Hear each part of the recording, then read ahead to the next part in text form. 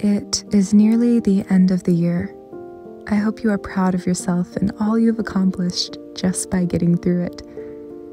It's been a historical trip around the sun, one that we won't be forgetting anytime soon. It has been a time of hardship and loss. Your inner strength has been tested, and you have come through stronger than ever. I'm so proud of you.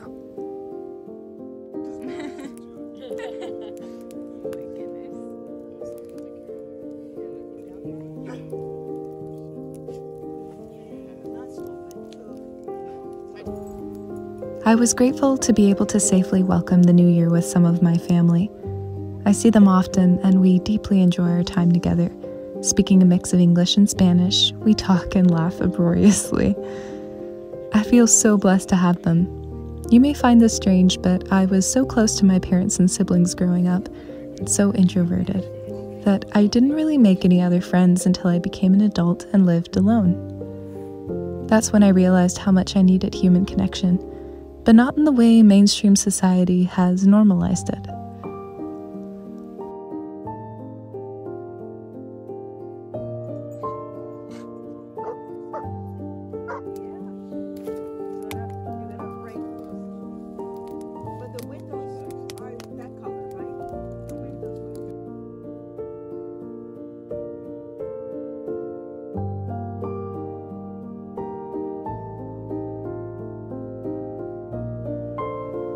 I am not able to sustain a life of much socializing, going to parties and events.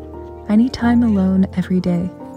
And while I do enjoy the excitement of getting out of my comfort zone and meeting new people, I don't do it often, and that suits me.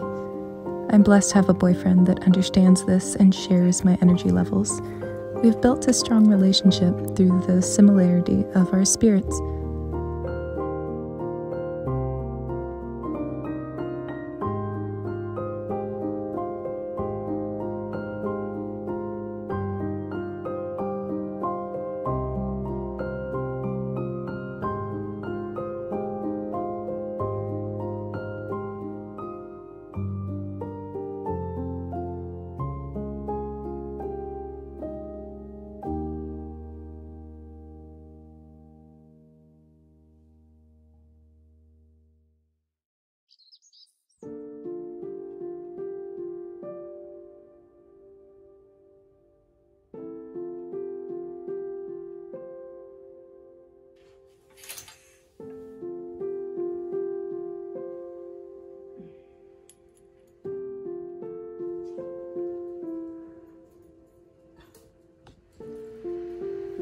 In my society, sometimes I feel as if we value humans who take drastic and bold actions over those who are more quiet and sensitive and consequently undetected.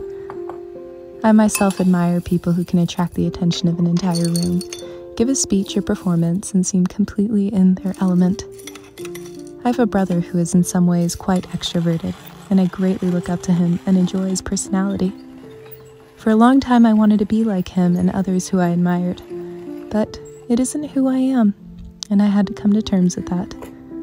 People like myself must confront life at a slower pace, taking their time and not letting the busyness and rush associated with modern living take over, lest they begin to wither and cave under the pressure of commotion.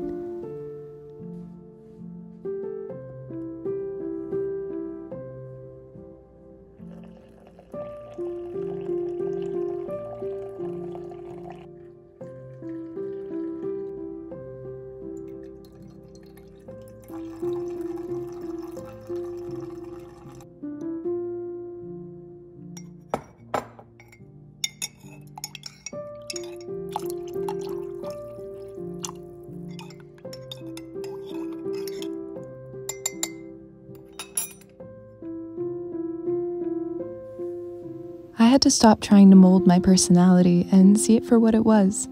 Only then was I able to thrive and know what my spirit needed in terms of lifestyle and socializing. I'm not weaker or less interesting because I like to be alone. I am who I am, and whoever you are, I hope you embrace it as well.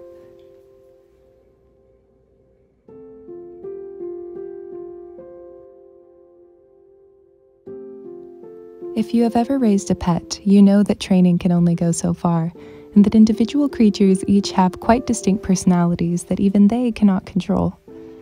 We embrace it in them and others, yet cannot always accept our own. I hope this coming year you seek to be a better version of yourself, not someone else. Through doing this, I resolved long-held feelings of loneliness and insecurity. I was comparing myself with personalities so different from my own that I felt alone, when in fact there are many people like me, more or less introverted, who need differing levels of quietness in their lives to hear their own thoughts. Maybe you are not this way, but you might know someone who is and seek to understand them better.